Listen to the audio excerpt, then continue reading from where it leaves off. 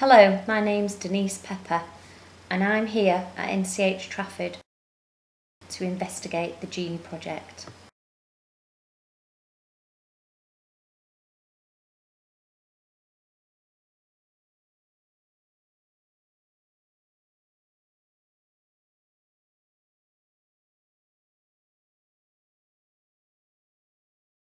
Hi Claire, could you explain who you are?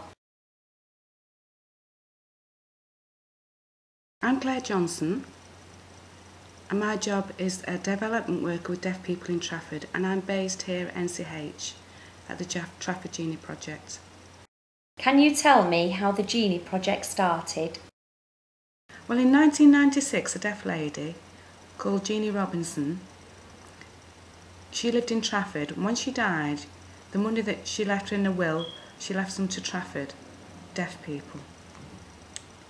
And that was given to Trafford Council, and they agreed with NCH that they would fund a project, and the project was going to be called the Genie Project. It's spelled Genie. This is a sign that we use because the funding which we received in 1996 was not released until 2005, January 2005. So that meant that the project started from then. What services do you provide? Well, the Genie Project concentrates on three main areas. Firstly, children and families. It could be families that either have a deaf child with hearing parents, or maybe a family that have got deaf parents with a hearing child. The Genie Project supports the families with anything that they need. We can assess them on numerous things, and we work together with the families. The second part of the Genie Project is to support deaf adults. It could be issues such as access to careers, college, and various other issues. Maybe the deaf person feels lonely and wants to take part in the groups that we have. Right, the first group that we've got is the 50 plus group, then we've got a parents group, and then we have a ladies' night. The 50 plus group, any deaf people over the age of 50 can attend to have a chat, meet others and receive information. Sometimes speakers come along and they can have a chat with them. Then we've got the parents group, that's very similar, but through the holiday times they might organise children's days out, and it's an opportunity for parents to meet other deaf parents to have a chat. Then we have the ladies' night. The most popular thing for that is the beauty treatments, manicuring, facials, and these beauty therapists come along and the deaf women can access beauty treatments. Sometimes we have different things like yoga, and maybe in the future we may have something like self-defence. It's up to you. The deaf people make the decisions. You decide what you want and I will organise it. The other things that we have is on a Friday morning from 10 till 12 we have what's called a drop-in session. So any deaf people and also some hearing parents can come along.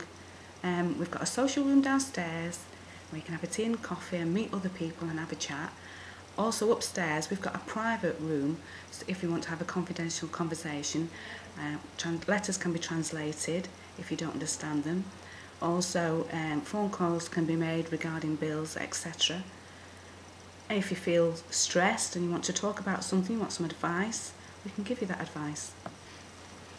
The third service that we provide is providing deaf awareness within the hearing community. The Genie Project is responsible for going along to different services, say for example community services such as the Children's Centre. They have a child who's going along and they're not able to get access. I will go along and have a chat with the hearing people in that organisation, give them some deaf awareness and information about how to book an interpreter.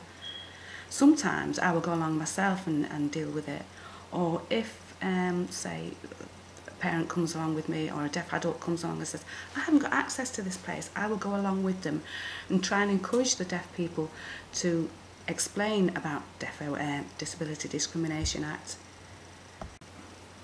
The deaf awareness, I create resources such as leaflets, and in the leaflets we've got how to fingerspell, how to communicate with deaf people, also leaflets on the DDA and how to communicate with a person using lip reading, how to use an interpreter, and how to communicate with deaf-blind people. And those leaflets, deaf people can use them and give them to any hearing services that they want to get access to. Every 3 months we have a newsletter.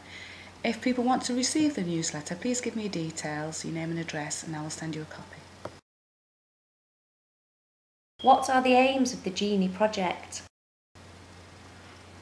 Well, the aims of the Genie Project are to empower deaf people and learn about their rights so that they can progress. And I encourage hearing services and community services to accept responsibility for their provision and access. So how do people contact you? If you want to contact me at the Genie Project, you can either come along on a Friday morning at between 10 and 12 at the drop-in centre, or after the video is finished you'll see the credits and the contact details will be shown there. Well, thank you, Claire, for explaining about the Genie Project. Oh, you're welcome. For more information, contact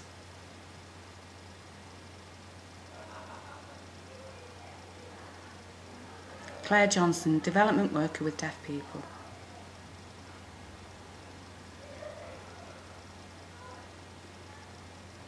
Trafford NCH Genie Project.